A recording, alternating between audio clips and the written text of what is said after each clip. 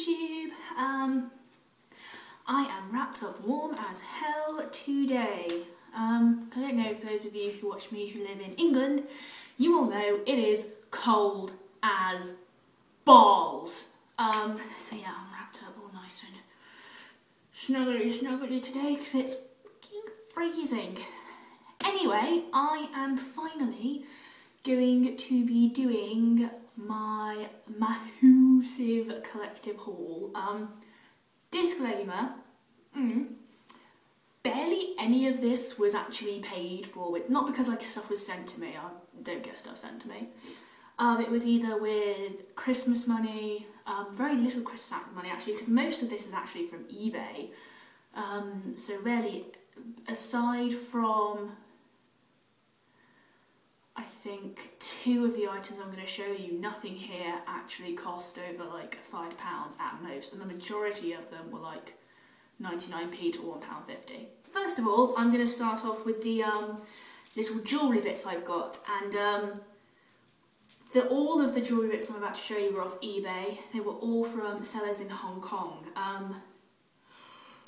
So what I find with eBay is that if you are willing to wait, like, because I ordered most of this before Christmas, and the latest item only just got here this morning. And also the other things I got in my little haul was a tripod for my iPhone. But yeah, all of these items, there's actually one still hasn't come yet, but all of these jewellery bits, none of them cost more than 99p. I don't know the exact links because these things end pretty quickly on eBay, but if you search the name of these things and choose to have it shipped from Hong Kong, 99.99999 recurring % of the time, they don't charge you postage and packaging, and because they buy everything in sort of bulk wholesale items, they can afford to send it to you for this cheap. So the first thing that I got, and if you can't tell by the jewellery I'm about to show you, I've got a thing for spikes lately. Spikes and studs. But the first thing is this spiky studded bracelet. Sort of like a black gunmetal colour, which I love. It's all plastic as well. Well, no, the studs and these spikes are plastic, and this is actual metal, but it's quite nice. I'm not going to put it on because it's actually quite awkward, but it sort of sits on like that, so you can either have it resting against your arm like that, or you can actually have it like standing up. But that was the first bit I got. The second bracelet I got was this one. Again, more studs. These ones are metal, but it's sort of like the kind of thing where you pull it to tighten it, and it's really quite nice. It's like a black woven bracelet but with these spikes into the material. And thirdly, I got this after subscribing to Lily Melrose. She's on YouTube and she also runs a blog called Lily Melrose, and also what I didn't realise is that we're from the same town. She's actually from Ludlow, where of course I used to live and went to college. So I didn't know that. I doubt Lily's going to watch this, but if she does, I'm a fan. And I saw her wearing a rose gold version of this and wanted one instantly, and knew that I'd be able to find it on eBay for super cheap, and it's this spiky elastic bracelet, which I really, really like. Just wear it like that. It's become my favourite. I wear it all the time.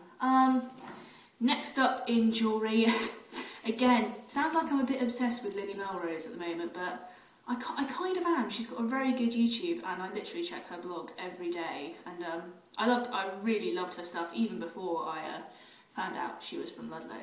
So that's just an added plus, really. But it's this sort of spiky, same sort of long studs, like a multi-layered necklace.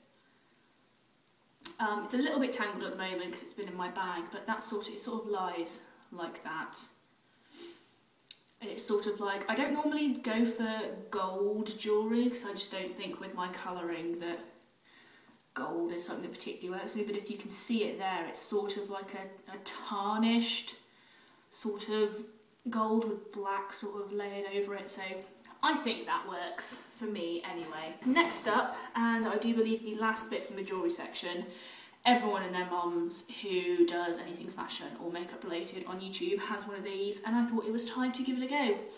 And it is one of these silver sort of collar choker necklaces. I'm not going to try it on right now because I'm wearing my massive hand knitted circle scarf. But if you follow me on Instagram, I put up a picture of me wearing it this morning, and it just sort of lies sort of around there like a collar.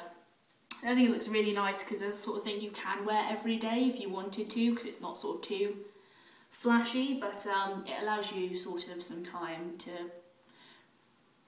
do it up if you wanted. I also got myself a new phone case, which I thought was really cool. It pops across. Again, this was like, I think this was like £1.50 from Hong Kong. Pretty standard. Now I'm going on to makeup bits. Firstly for makeup, again, some of these I am sorry, but I have used them, obviously.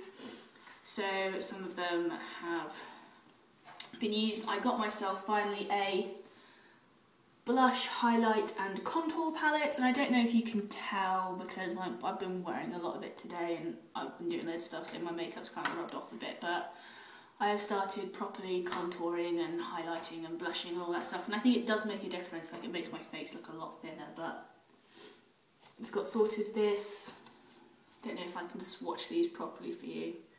It's got a really light white highlighter shade. I use that for the bridge of my nose, my cupid's bow and under my eyes. This colour I've just been using as sort of a general pressed powder. It's you can see compared to the highlight, it's not as sort of light as the highlight, but especially being someone like myself who is very pale, that works out a lot. This one I haven't actually used yet. It's a really, really light, again I think the light, because it's sort of twilighty light right now, which is why I look a little bit blue. I'll see if I can fix the white balance later in iMovie. But it's a really, really light peachy blush, which I quite like. I just don't know if I've got an excuse to wear it yet because it's still quite sort of cold out here, so me personally I like to wear warmer colours on my face just to counteract. This one I've been using as a day-to-day, everyday blush. It's sort of like an orangey, peachy, rosy blush colour, which I really like. What we have here is sort of a light brown contour shade, which I think is supposed to be for people with my colouring because I'm quite pale, but being the douchebag that I am, as soon as I saw that contouring could give me instant cheekbones, I have been using the darkest bronzing powder in the kit, which is this one. So all in all, I think this was like £3 with free postage and packaging. Again, it was a Hong Kong eBay find, the wonders of eBay. Next up, from my makeup-y bits, and again, please pardon me, but I haven't had a chance to clean them this week. I finally bought myself some makeup brushes. It comes with sort of a really, really nice, really quite fluffy face brush. I don't really use this for my setting powder, just because it's a bit too fluffy and soft for that, I find. I use my other Body Shop face brush for that, and my stippling brush, which I will show you in a bit. It's got a sort of larger C-shaped brush, which I use for my concealer, an angled brush, which I use for my eyebrows and to set my eyeliner, if I'm wearing gel eyeliner, a small C-shaped brush, which I'm using for eyeshadow. This brush didn't actually come in the kit, it was a separate brush I ordered from eBay, but I just wanted sort of a nice fluffy eyeshadow blending brush. This one here is a lip brush, small lip brush, an eyeliner brush, eyebrow brush, and this came with my MUA makeup palette, which I will show you in a bit, as that is also a new purchase. But this was £1.75, And it came with this foundation thing, but I think I'm going to take them out of the case and start just keeping them in like a mug or a glass on my desk, because I don't really use the case much. Again, sorry it's a little bit dirty, but I also bought a stippling brush for my foundation. It's pretty basic, it was like 50p, works pretty well. I also turn off the light because I think that's giving it's making it look less blue. So I'm just going to re-show you the face palette real quick. Outside of the blue light, I think you can see the colours a lot better there now. Highlight, face, light blush, light contour, dark contour. Sorted! Okay. I bought this using some Boots points that I accumulated over Christmas. I only really bought the, I showed you before in the previous video, the Cucumber Face Range products. That's pretty much all I bought, but add on to that leftover Boots points I have, and the fact that it was double points over Christmas, I managed to pick myself up the Rimmel London Match Perfection foundation. I should have just a full blog post coming out on this in the future. Just swatch a little bit of this so you can see. There you can see, finally, a drugstore foundation that actually works for pale people. And the finish itself is it's kind of a dewy finish, which I don't really like. I don't really like having sort of like a glowing, dewy face, but you know, I can set it with powder, so I just live with that. Next up, I'm going to I'll show you, actually no, I'll leave all the MUA stuff for the end. Collection 2000, let's do that. I bought myself a couple things from Collection 2000. Again, the good thing about it being Collection 2000 is that most of the stuff you get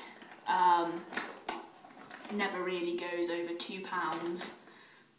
So again, this was all with everything in this besides the Primark finds were before Christmas. So this is from a long time ago. I've just been saving it all up. First from Collection 2000 is the light pressed powder. Swatch a little bit for you there. Again, just, I'm always on the lookout, being someone of exceptional paleness. I'm always on the lookout really for products that actually work for pale people. Next up is a lipstick. I been trying to get out of my sort of funk with lipsticks because I really do like wearing lipsticks. The only annoying thing is that I only ever seem to wear really dark reds or really dark purples. Which isn't a bad thing. I think being very pale, I make use of wearing these really dark colours because they contrast really nicely. But I've been trying to branch out into other colours, so I bought myself this lipstick, which is Collection 2000, and it is number 5 in Passion Fruit, and it's sort of like a pink-based corally colour with a little bit of shimmer. I don't know if it will show up properly on camera. So it's sort of like an orangey, pinky based coral, which is nice because I've heard from a lot of people that coral is sort of a good sort of bridging colour to have when you don't really wear colour much. And when you bought 2 items from Collection 2000, you got this free set of false lashes, which I will film a video soon of me trying to use them because I'm notoriously crap with false eyelashes, so we'll see how that goes.